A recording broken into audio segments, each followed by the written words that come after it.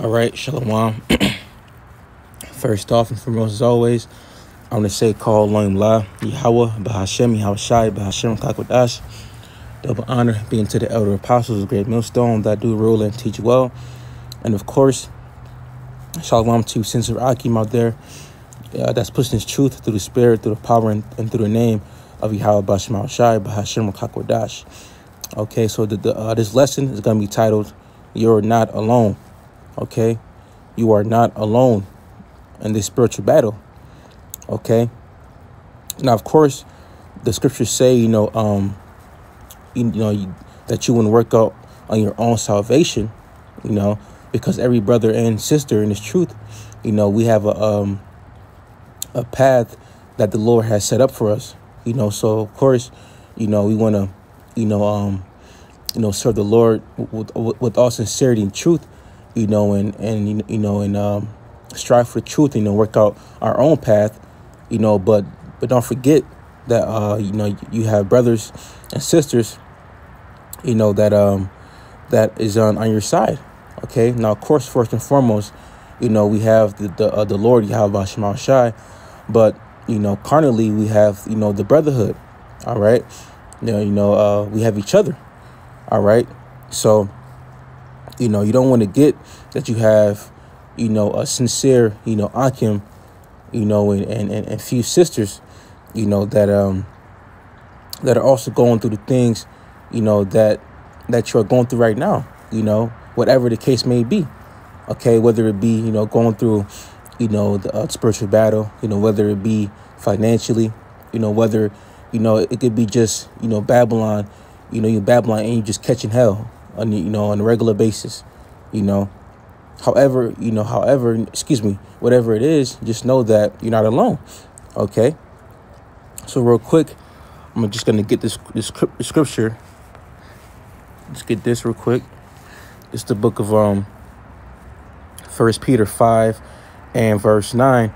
I'll start at verse 8, and it says, be sober, be vigilant, because your adversary, the devil, as a roaring lion, walketh about, seeking whom he may devour. Okay, in these last days, you want to be circumspect. You want to keep your head in the swivel. Okay, because in these last days, times are going to get heightened.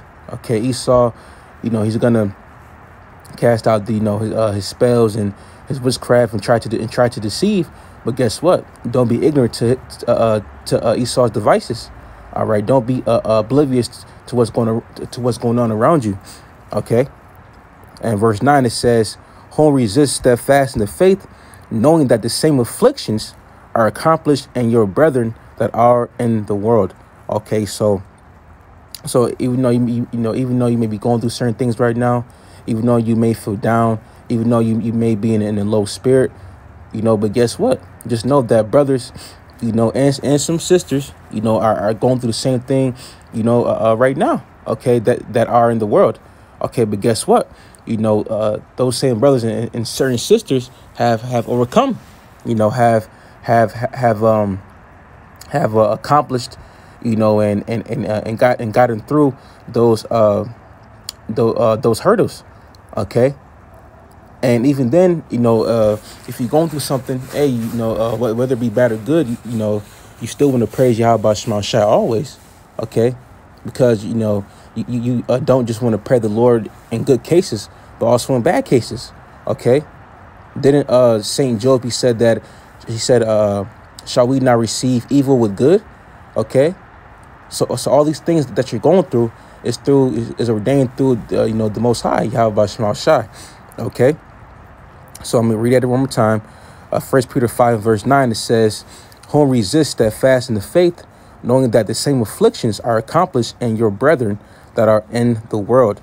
Okay, and real quick, I'm going to read the same scripture, but I'm going to read it in the NLT, just real quick. All right, 1 Peter 5 and 9 in the NLT, and it says, stand firm against him and be strong in your faith. Right, man, you want to be strong in your faith, because the scriptures say that without faith, it's impossible to please Yahweh Shema Shai. Okay, and it says, remember that your Christian brothers and sisters. All right, now the Christians are who? Are the Israelites. All right. Those are the Christians. Okay. It says, remember that your Christian brothers and sisters all over the world are going through the same kind of suffering you are. And that's in the NLT. Okay, so it's more of a straightforward, straightforward verse, to get a better understanding of 1 Peter 5:9. Okay. So even though, like I said earlier, even though you may be feeling like, you can't push no more, even though you may feel like, you are going through it a lot, through thick and thin. Hey, man, just listen, don't worry. Okay. Because you are not alone. All right. There are so many testimonies of brothers and sisters, things they went through here in Babylon, or wherever they may be scattered at. OK. So don't feel like you're in this fight alone, because you're not. All right. This is the book of Romans. Excuse me, not Romans. 1 Corinthians 10 and verse 13. Excuse me. 1 Corinthians 10 and 13. And it says, there have no temptation taken you, but such as is common to man. And that's one thing too, the things that we go through, these things happen to a lot of people out in the world. Okay, but guess what? We have the Comforter. Okay, we have Yahweh Shema Shai to lean unto, as well as the brotherhood. Okay, as well as, the few sisters. All right. We have like-minded people who we can go to, because we know why we're going through it, because right now, we're being purged, cleansed. All right. We're going through the baptism. OK, to be made perfect. All right. Being purged, of our impurities, if you will. OK, that's why we're going through things that are common to man. OK, and it says, but the Most High is faithful, who will not suffer you to be tempted above that ye are able, but will with the temptation also make a way to escape, that ye may be able to bear it. Okay, so guess what? The Most High is not going to give you anything that you can't handle. Okay, because he knows, that whatever you're going through, all right, he knows that you're going to get through it. Okay, because why? Because he put you through it. That's why. All right, and he knows that you're going to call upon him. He knows that you're going to lean unto him. All right.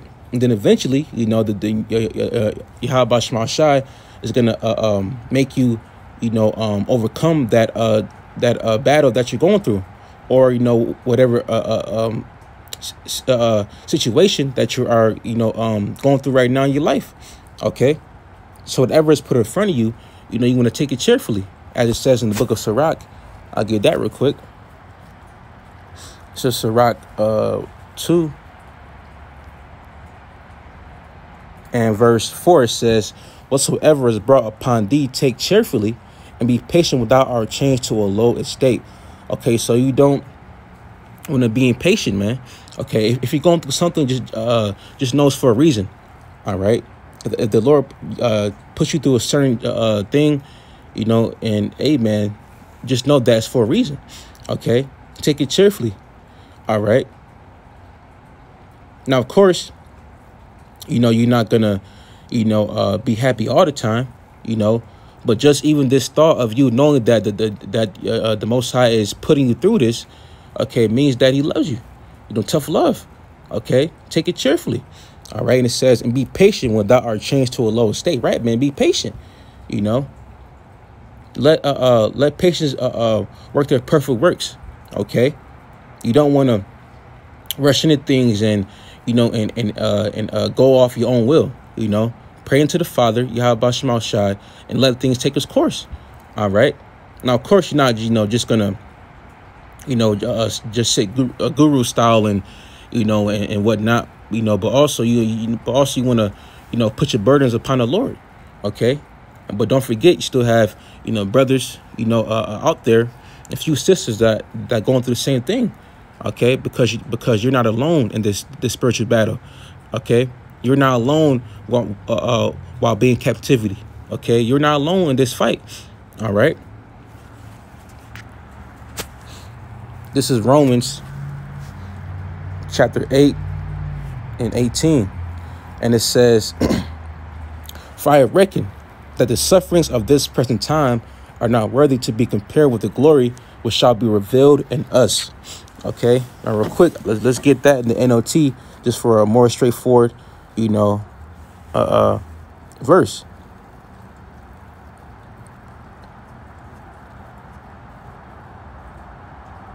This is Romans 8 and 18. It says, "Yet what we suffer now is nothing compared to the glory he will reveal to us later." Okay, boom. And which is it's the same thing, really. In Romans 8 and 18. But this is a little straightforward, comparison. Because even though we do have the KJV, but once you get grounded in this truth, you can go into certain translations, and they have a more straightforward way of putting it. Okay, but right there in Romans 8 and 18, it said, "Hey man, the things that we go through right now, hey man, it's gonna be worth it." Because right now we're going through hell. Okay, and hey, it sucks, but guess what? It's only for a short period of time. Okay, because once this hell is over, Yahweh Shema Shai is gonna give us everything that we ever could imagine, and then some things that we can't fathom. All right, because soon, even though this is our hell right now, but guess what? Our heaven is going to be coming soon, and that's going to be for all eternity here on earth. All right, for all eternity, man, on earth. All right, living forever. All right, immortality. Okay, having abundance of everything at your arm's reach. Okay, and then some. All right. So whatever you're going through right now, hey man, count it. Take it to the chin and count it, and be cheerful. Okay, continue to pray until Yahweh Shema Shai. Continue to, stick with one another. Brothers and sisters. All right. Hey man. Hey, just hold fast till Yahweh Shema Shai returns. Okay. So that being said, I just want to say, call Lang La Yahweh Bahashem Yahweh Shai Bahashem Kakwadash. Double honor being to the elder apostles, great millstone that do rule and teach well. And Lord's will, you edified. With that being said, Shalom.